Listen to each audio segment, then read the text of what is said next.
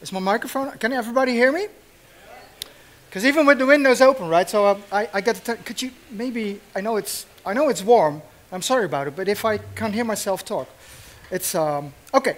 Well, good afternoon, everybody. This is going to be, because it's a tough day. It's warm in here. It's warmer than usual in the Netherlands. I am from the Netherlands, so I know it usually rains around this time of year. So this is a maybe slightly more lightweight talk than the other talks you've seen so far. Maybe, I'm not sure. It depends on what you saw. So just by show of hands, who of you is in, let's say, an Agile project, or in an Agile team, or that's less than I expect. I would say I would expect like 99% to be. Who of you is in a Scrum team? Oh, who of you is a certified or professional Scrum Master? Are you even dare to admit it? That's pretty cool. Okay, so let's start. So this is basically a talk. So I've been doing Agile for over 20 years now. So I'm fed up with stand-up meetings. It's not that they're not good. I just don't like them anymore. The same goes for retrospectives. The same goes for lots of these ceremonies that we tend to have in Agile, and especially in Scrum projects. So to make it clear, I'm not against Scrum. I did this talk a couple of days ago in Belgrade. And the talker before me was Jeff Sutherland. So I waited for him until he left the room before I started talking. So I might say a bit of things, some things about Scrum though. So, yeah, my microphone's off. So, anyway, here we go. So this is me. I am Sander. I'm basically a dad, which is my most important occupation. It's in the end, basically, but it should be in the start, because I have 3 kids. They're 23 and 19 and 14. 2 of them live sort of full-time with me. 1 of them is a drummer. I live in a small house in Utrecht, so having a drummer on board is not the best way to make friends with your neighbors. And in my spare time, I'm basically a programmer. I've been writing code since I was 14, so that's about 62 years now or something. I do Agile stuff, and I usually take on CTO, chief architect roles at companies. So does my current role is being the chief architect for a company called Quby. And Quby is an IoT company. They make Tone, the thermostat that Eneco has, and they do lots of smart stuff with their data that they collect. For instance, they can predict when your boiler breaks down, or when you turn on your washing machine and it's not efficient, stuff like that, right? Those are the services they deliver. By the way, this is my website, my Twitter tag, my email address if you have any further questions. What do I else do? I speak a bit, travel around the world a bit, I write a bit. I'm actually writing 2 new books, one on microservices, which is a much more technical book, and one about the subjects that we'll touch today. Oh dear, there's even more people coming in now. It gets really, really warm, right? So, as you all know, and as you all have seen today, is that the times are changing, right? Now, the thing is, Bob Dylan said this in 1964, right? And that's a long time ago. Time has changed a lot since then. And the thing is, it changes faster and faster and faster. I'll show you some examples of that. For instance, if you look at Moore's law, you might think this is a linear line, right? Moore's law says that the number of transistors in a dense integrated circuit doubles approximately every 2 years. This is not a linear line. This is an exponential line. Right? That means the possibilities we have as technologists, as developers, they grow and grow and grow and grow. Right? Now, let's say you would order, if you would have ordered a computer in 1954, let's say at Amazon, it had looked a bit like this, right? This computer has less power than my mobile phone today. It looks like a big piano, but it's a computer actually. Now, when I started programming, we had computers like this. Does anybody still recognize these? Or you're all younger than I am, right? So I'm probably the oldest guy, well, except for you maybe, but outside of that, I'm probably the oldest guy in the audience. That's crap, basically. I'm only 52, guys. This is an IBM 51. What? Really? So what's your birthday? 1st of August. And I'm older, right? I'm from the 7th of January. So, see? Anybody older? Cool. So you recognize this one, right? It's an IBM 5150. The black thing there is basically where you put in the floppy disks. Well, you've never seen a floppy disk. I know, they look like the save icon, but they're actually there to store data. I could write code on this thing at home, right? Basically, I started out with a Commodore 64 having 36K bytes free to write code. That's how I started.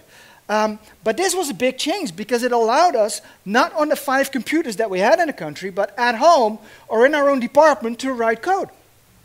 And then, basically, everything changed again, sort of like 2006, 2007, when Amazon and later Google and Microsoft came out with this cloud thing, right?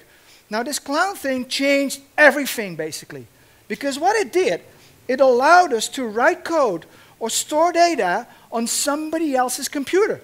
We did not have to take care anymore about these computers where we ran our software and where our data was. And that changed things big time, right? I'll show you some things for that.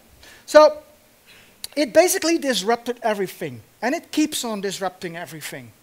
And as a result, we need to start doing things differently. Now, let me give you some example. Do you know the time it takes for technologies to reach 50 million users? Maybe you've seen this one before. Like airplanes, for instance, took 68 years before 50 million people flew an airplane. Television took like 22 years. I started out with a black and white television at my parents' place, right? It had 3 channels. Well, originally it had even 2, right? We didn't get any foreign channels. There was no Netflix. It didn't exist. And from there, it got shorter and shorter and shorter. Like Twitter took 2 years to get to 50 million users. Of course, they're now back at like 10,000 users, but, well, active users, that is, except for the bots. But if you look at modern technologies, Pokemon Go took 19 days, right? How is that possible? Well, basically because we all have computers in our pockets, and our kids have computers in their pockets as well. So the adoption rate of technology, inspired by the cloud, basically because it's running elsewhere, the things you can do, it's humongous, right? If you look at Netflix, for instance, Netflix is a fairly big company, right? They have like 150 million subscribers. They have no data center. They have around 10 ops engineers. 10, right? Can you imagine Netflix having only 10? I think at Quby you already have 10, right? And we're a smaller company than Netflix. Well, most of us are probably, right? So it changes fast. And you can see that in any industry. To give you an example, we'll start in the fintech industry. This is the fintech landscape of startups in the Netherlands in 2018. There are 430 companies in this picture, right? What if one of them decides, let's build an online bank. Let's deploy it on Amazon. And, well, we'll use DynamoDB. We'll write some Node.js stuff. We'll write a front end in React. Done. Can you do that? Become a bank? Yes, you can, right? With a small team, let's say 5 people, in about a year, you're basically there. Well, all you need to get is a permit. That's harder, but anyway. The rest of writing the code is easy, basically, right? My girlfriend works for a company. There's a guy on his own writing an online bank. It took him about a year, and he's almost done, including blockchain and everything you can think of. Well, he's only written the mid-office, by the way. But so, are there banks who do that? Yes. In the UK, there's a bank called Monzo who does that. In Germany, there's a bank called N26. And they're pretty cool because they have transparent credit cards. Isn't that cool? So you know what so one of the sponsors here, their CEO, he says, well, basically, it's not the startups that we're frightened of. It's when the Amazons of this world started to move in, right? Now, Amazon is moving in. Because in Germany, you can already get a loan at Amazon. I'm not sure if we do it here already, but we don't even have an Amazon.nl yet, so I guess we're not important enough. But this is where stuff gets different, right? And companies like Apple move in. So Apple starts its own credit card, right? And it's pretty cool as well, because it doesn't have anything on it, right? Your name isn't on it. It doesn't have a number. I don't know how to do it, but it's pretty cool, actually, even though I don't like Apple. So what if other companies are coming into the industry as well? What if you're in fintech and AirAsia says, you know what, we're going to do payments as well. Because we do loads of payments. Tickets and the coffee you buy on board. I hate it, by the way, when I fly and have to buy my own coffee. It's terrible. Well, the coffee's terrible anyway. But so this is, anybody can come into this field.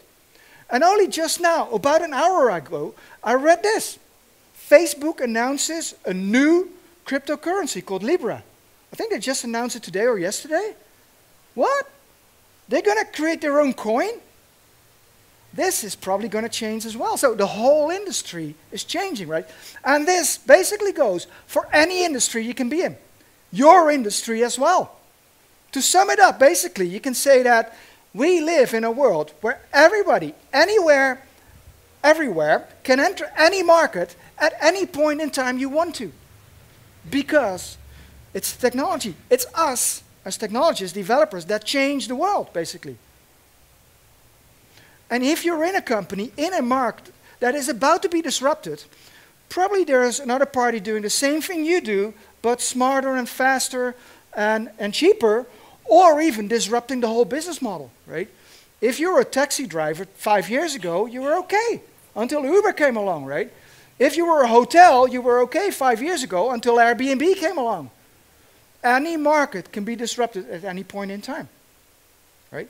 The company I work for is in the energy market.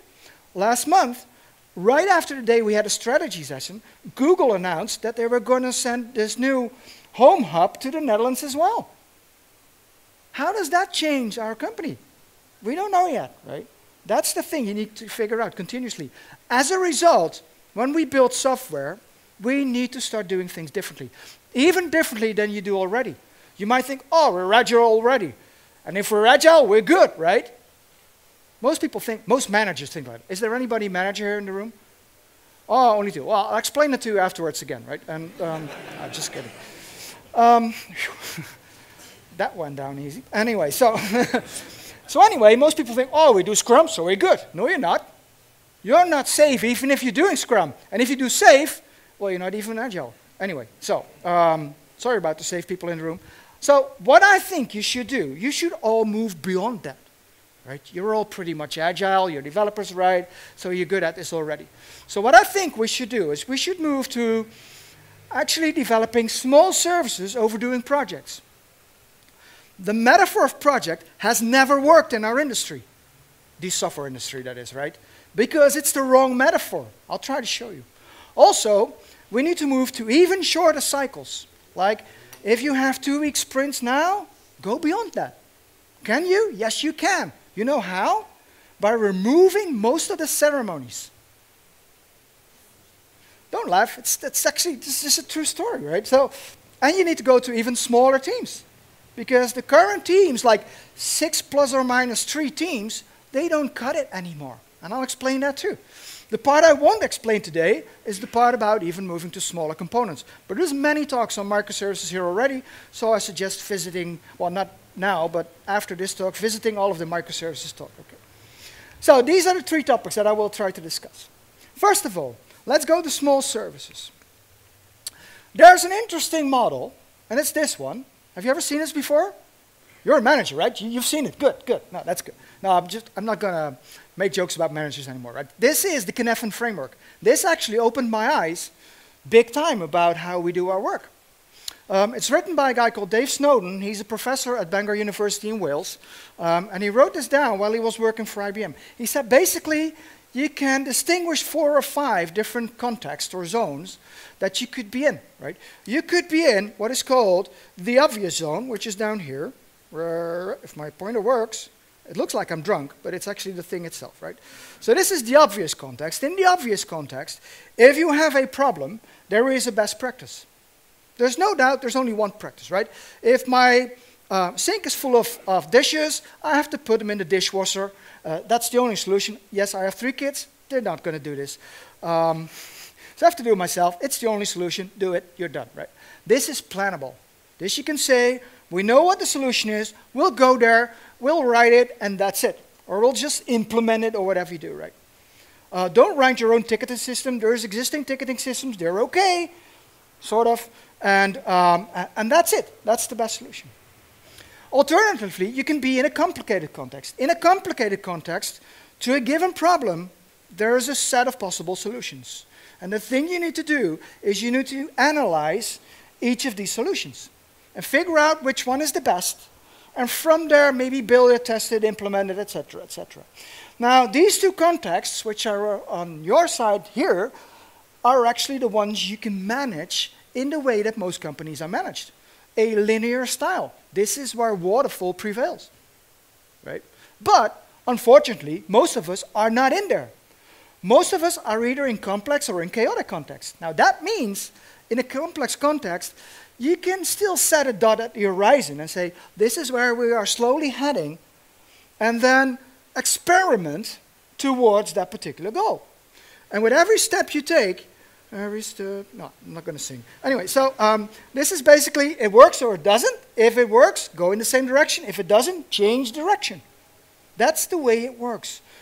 Most of us are in fast-changing worlds, meaning there is not a predefined set of solutions anymore. We don't know how to get where we're going, because every time we do something, Amazon comes up with 2 new frameworks or solutions or whatever they have, and you have to rethink everything again. That is where we are, right? It could be worse. If you don't have a .NET Horizon, you don't know what your point is, what your strategy is, what your vision is, or your mission, or all this other marketing mumbo-jumbo you can figure out, the why and the how and the what and whatever, right? So if you don't have a particular goal to go to, you need to figure that out.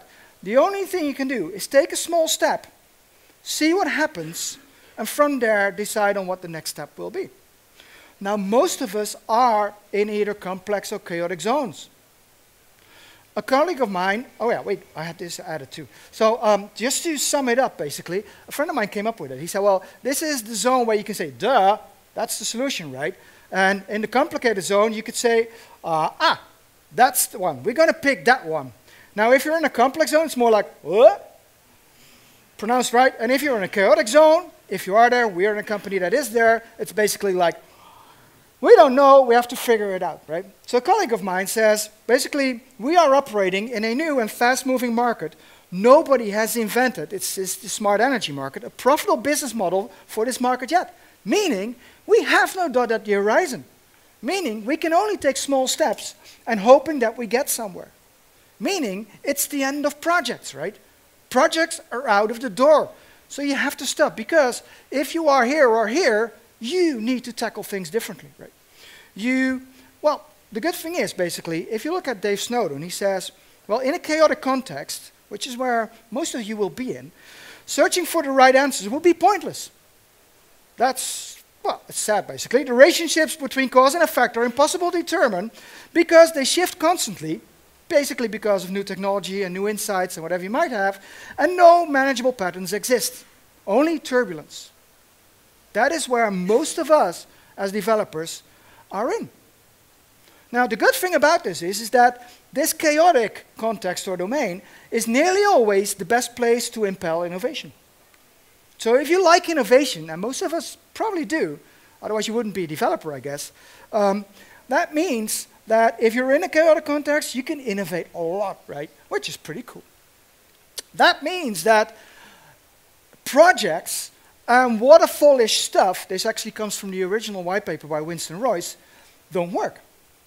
They don't work in our industry. So if you're in a project, get out.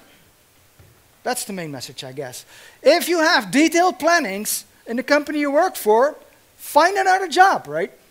You need to get out here, because this doesn't work. It's certified not to work. What you need to do is you need to move in small steps. You need to deliver small features. You need to deliver small services. Because if you only deploy into production like once every 3 months, it's big. That means you need to do a lot and a lot of testing, meaning you go slower and slower and slower. In the end, your innovation will stop. The only thing you need to do is to move into delivering small services again and again and again and again. I have a lot of these, actually, so this is basically to illustrate my point, is that move in small services.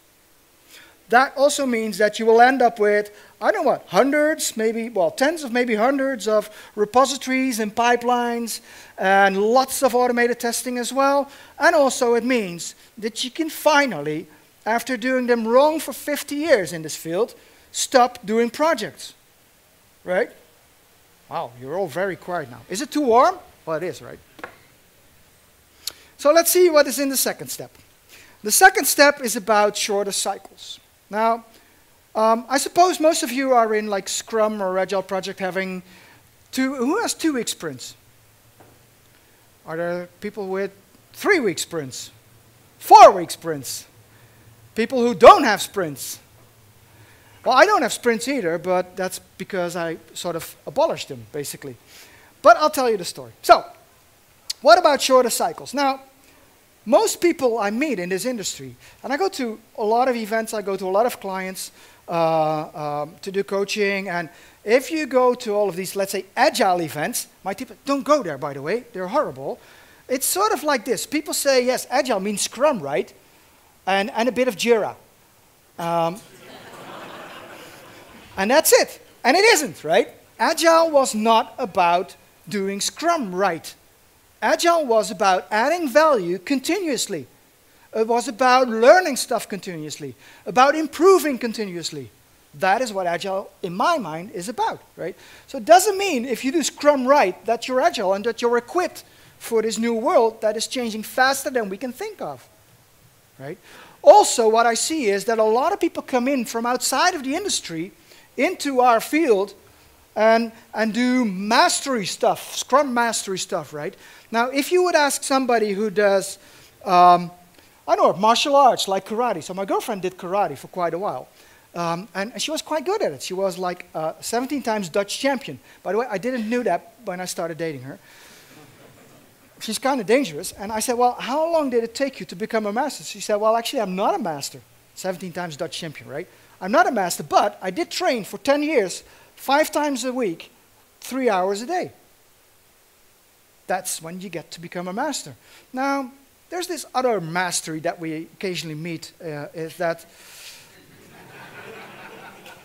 well, you get the point, right? So that of Scrum mastery, right? You do the 2-day training course, you do 30 multiple choice exam questions, and whether you are a history teacher, a physiologist, or an archaeologist, you can become a Scrum master. And then you get to solve all of the problems we have in the industry, right? Even though you've never seen a line of code in your life before.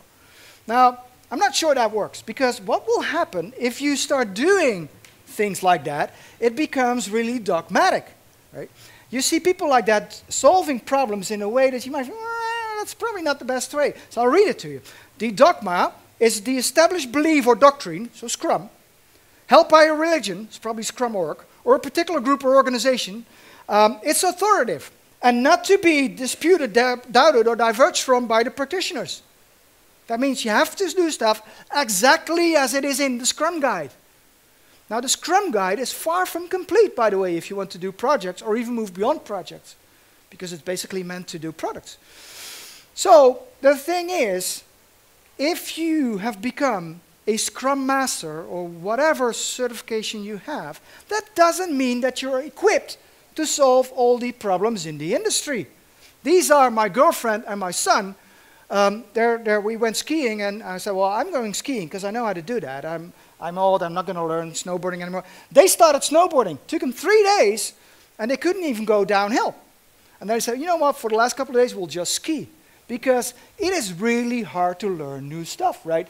The same goes for coaching projects or coaching teams. It's hard, basically, right? So that means if you do alpine skiing or agile coaching or Scrum mastery or writing code or whatever you do, it takes a lot of knowledge and experience. So that means that if you have a project that says, oh, we have a sprint, where at the end of the sprint, we had some work left, and this is your second sprint, and your third, and your fourth, and your fifth, and your sixth, and you have work left at the end of every sprint, and your project manager, this is an actual project from Brussels, basically, in Belgium, and the project manager says, you're terrible, you don't know how to estimate your work. True. Also, you don't know how to do your work because you have work left every sprint. And by the way, we only have 3 sprints left. That means for the remaining 3 sprints, you need to be 3 times as productive as you are now. And then he concluded that the teams that were on the project would never gain that productivity. That's true, by the way. So he hired 300 developers from India. This is a true story, by the way. And of course, the project failed miserably, not because they're from India, because adding 300 people to a project that's already failing doesn't really work, right? That's Brooks' law. Adding more resources to a late project makes the project even later. And then he got fired. And the project failed, of course, so that's it, right? So the question is, do these sprints actually matter? Do you actually need to do sprints if you want to be agile? And the answer is no. Because if you look at the Agile Manifesto, as old as it may be, it basically says continuously delivery of valuable software, right? It doesn't say, well, every 3 weeks, every 3 weeks, every month. It says continuously. That means you have to put stuff into production as fast as you can. As often as you can, right? Not like in this particular graph that I have here. This is a nice research. Like in 2014, 13% of the people who voluntarily filled in this inquiry said they never went into production with anything. I have no idea how this works, by the way. But the thing is, you have to move into delivering as fast as you can, as often as you can. That also means that all of the ceremony that you add, having sprints, like these enormous planning sessions and sprint kickoff and whatever you do, and refinement sessions, they can go out of the door. Because the only thing you need to do is figure out what are the items that we want to work on, and what's the most important item to do now, work on it, move it from left to right on the board. By the way, I'm not saying here use Jira. This is an example, right? Could have been Post-its on a wall as well, but they fell off. So the only thing you need to measure is how fast can we get the items from left to right? Because that's the only value that actually matters. How fast can I get stuff into production? And the faster you go, the more agile you are, basically. That changes perspective a bit. And by the way, if you think, hey, it looks like Kanban, well, it looks like Kanban, except that Kanban only says visualize your process and improve from there. It doesn't tell you what the process is. So you need to figure out what the process is yourself. By the way, I found this board game in a shop called Kanban. The description on the back is horrible. But go out and read it anyway. So, and if you want to move to continuous delivery, actually continuous delivery, that means you have to automate everything. Everything in the kitchen sink. This is a Jenkins pipeline. And I don't care if you use Jenkins or GoCD or Bamboo or TeamCity or whatever you do. All I'm trying to figure out is say, automate everything. This is a literal pipeline from one of my clients saying, okay, as soon as I check in my code, the build kicks off. My unit tests run. If they're okay, we'll send it off to SonarQube. That repeats the unit test basically and checks for the amount of code coverage, checks for my cyclomatic complexity. If that's okay, we'll package into a Docker image, which is deployed onto an environment where we run API tests or integration testing. From there, it's deployed again to the next environment, and there, all the tests between these components and all the other components take place. From there, it goes to acceptance. There, automatically, performance tests are executed. And if they're okay, it goes into production. This whole process takes about 5 minutes, right? So from the time I check in my code, including the unit tests, of course, because everybody writes unit tests, right? I'm not going to do a show of hands because it will be terrible. Anyway, so that basically means it takes 5 minutes to put something in production, actually in production, right? Now, if you can go at this speed, that means you can actually deploy hundreds of times per day, having tested everything automatically, you're very, very agile. For instance, this example, this is one of the microservices at a particular company. It has like 3,000 lines of code and a code coverage of 79.2%, right? 342 unit tests on that particular piece of code. That's quite a lot. That's one for every 10 lines of code, I guess. Right? So you need to automate everything if you go in this direction. And you need to go in this direction because you want to stop do projects, right? Now it's getting really warm. You're like, oh, I'm at the wrong company now. Maybe you are, maybe you're not. Well, let's investigate the third part, which is the part about the teams. Now, Agile was actually, so the word Agile came from the Agile Manifesto, which was written down in 2001, which is 18 years old, right? In those 18 years, the world has changed quite a bit. And there's lots of issues that the Agile Manifesto, although it's a brilliant piece of work, and I love it to death, doesn't solve. Current day issues we now have that we didn't have back then. For instance, there is a low availability of what managers like to call resources. I mean people, right? So if you look at, so this is a Dutch resource being conducted last year. It says basically in Dutch, so if you're Dutch, you're okay. If you're not, well, I can translate it for you. It says very tight market, right? It is very hard to find the right people. Company women I work for, we've been trying to find Java developers for what, over 2 years, I guess now? It's hard, right? We cannot get to the right people. As a consequence, all of us need to become T-shaped, or pie-shaped, as in pie with two strong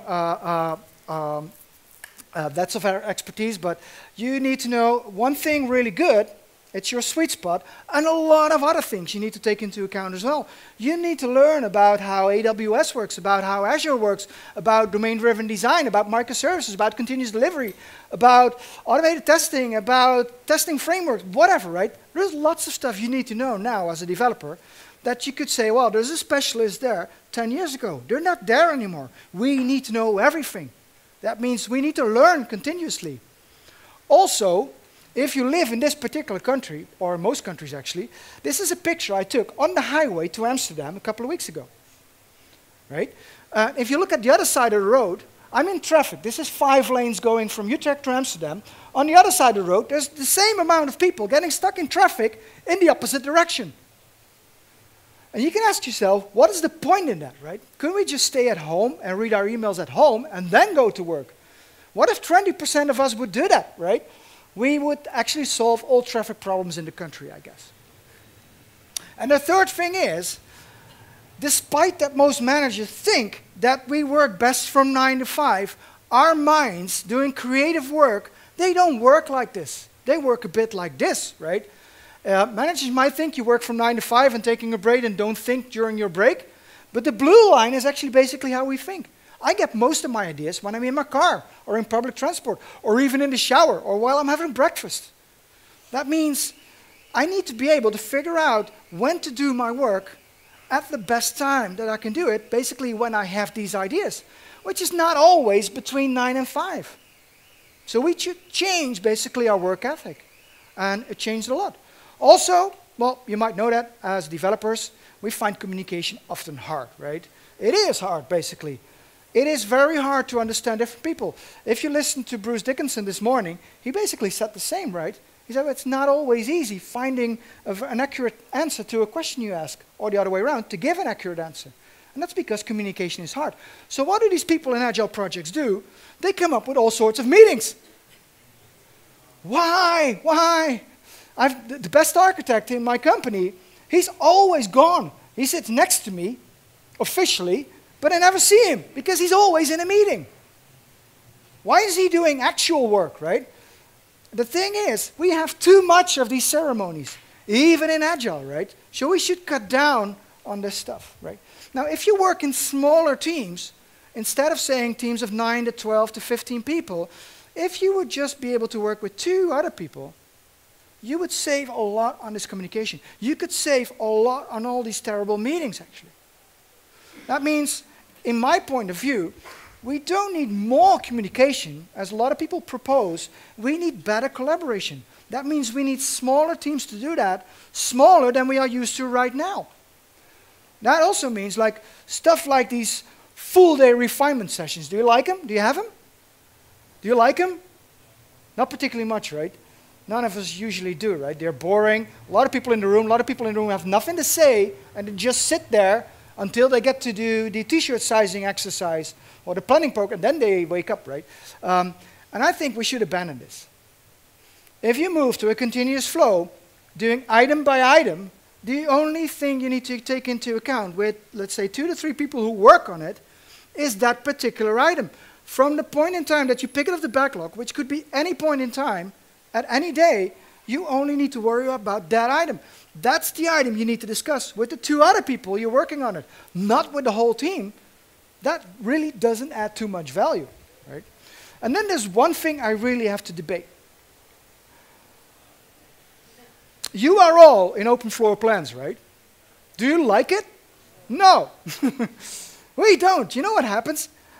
This is the golden opportunity if you are producing noise cancellation headphones, right? If you're Sony, you love open floor plans because everybody is buying these and everybody's sitting there. The only way left to communicate, if I have to talk to somebody who's sitting next to me, there's a guy called Jurgen, who's always had his headphones on, I message him on Slack. And he's sitting next to me, right? That's not a proper way to communicate. Basically, open floor plans kill your productivity. There's plenty of research being done. So if you are in an open office space, find the research, go to your manager and say, dude, this is, or girl, this is not working. I need to be able to concentrate. I need to be able to focus on my work, right? And the next big thing, of course, is autonomy. Now, autonomy is interesting. This is my 19-year-old drumming son. And after high school, he took a year off. And he's like, Dad, I have no clue what to do. I said, well, go figure it out. It's your life. Good. This is giving autonomy as a parent, right? Which is really hard. It's basically the same as giving autonomy to a team, maybe a bit harder even. So figure it out. And he found a study. He went to study here in Amsterdam doing politics, philosophy, and economics. After a month, he said, Dad, I'm going to quit. I was like, okay. And his mom was like, no, you cannot quit. You have to at least do it half a year. And I'm like, dude, follow your heart, right? So he agreed with me, of course. And he stopped.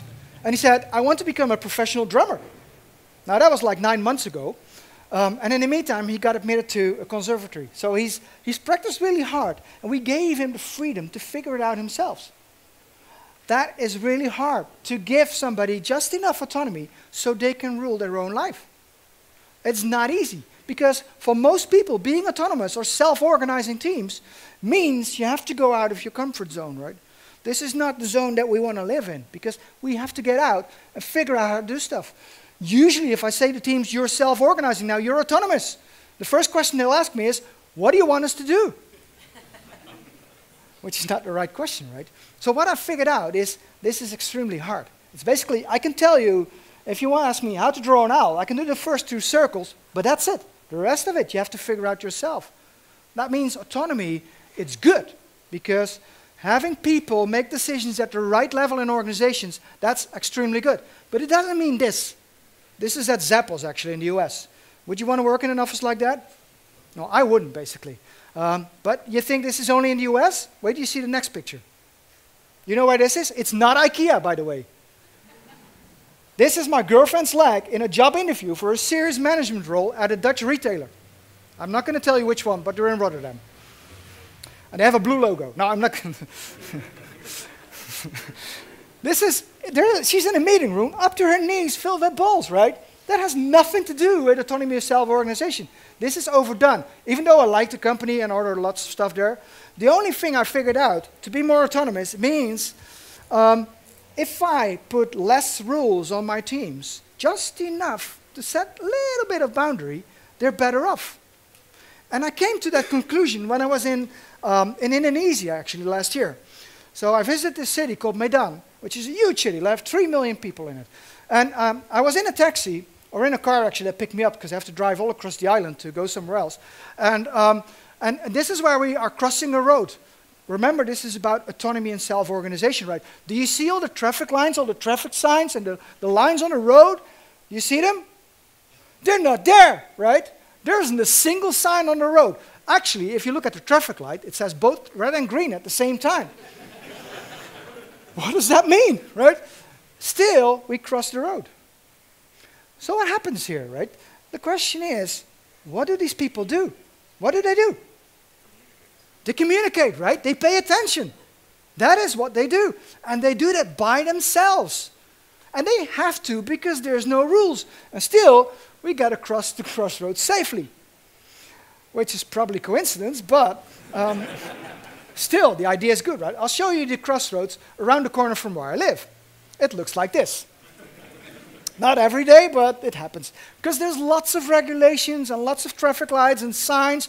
If you go through the country in the Netherlands, you'll find signs on the roads every 10 meters. We're over-regulated, which means people stop to think. And that is basically what we need to do. We continuously need to think about how we are doing stuff and what we are doing. Also, the next thing is, you know this, right? You know there's a good solution to this? There is. No estimation, right? The thing is, and I'll explain it to you by showing you the law of large numbers. And this is a very interesting theorem. It basically says, the law of large numbers describes the result of performing the same experiment a large number of times. According to this law, the average of the results obtained from a large number of trials should be close to the expected value.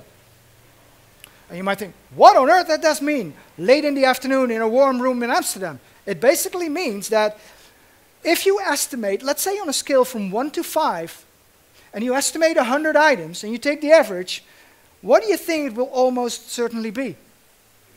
Around 3. So if you know that already, Why spend all the effort in doing stuff like, I don't know what, planning poker, t-shirt sizing, right? It does not add any value. It's nice to do the first 3 times, but after having seen this 100 times, and every sponsor coming up with their own deck of cards to do planning poker, I sort of say, well, just count the stuff, right? If you just count the stories, it's the same as doing estimates because you get to the average.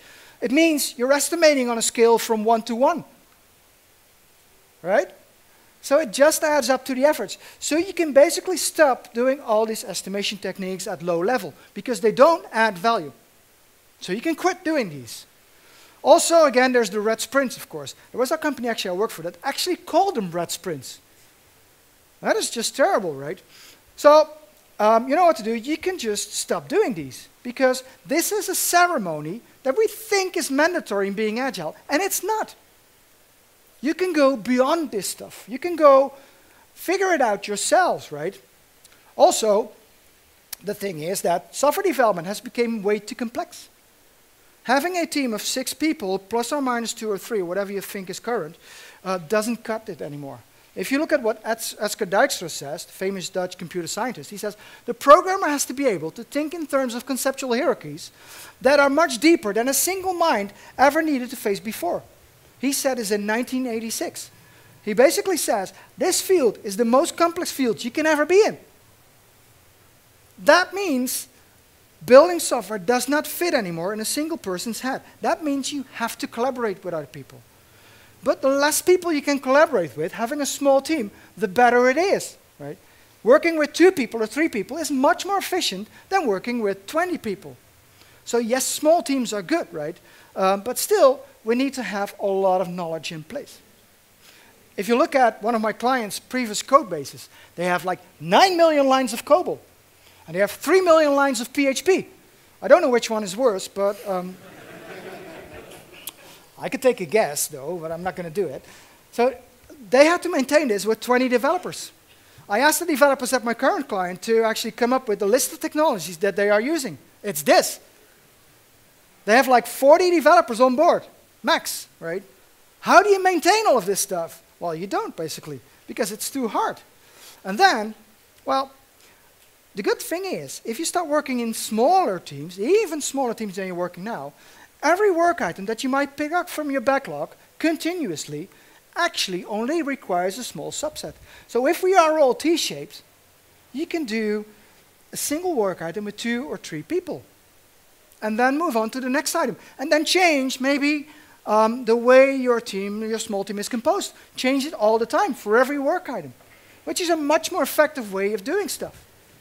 I'll give you one more problem we have, is that the framework, and I don't mean Spring, I mean the Agile frameworks, they don't actually cut it for you.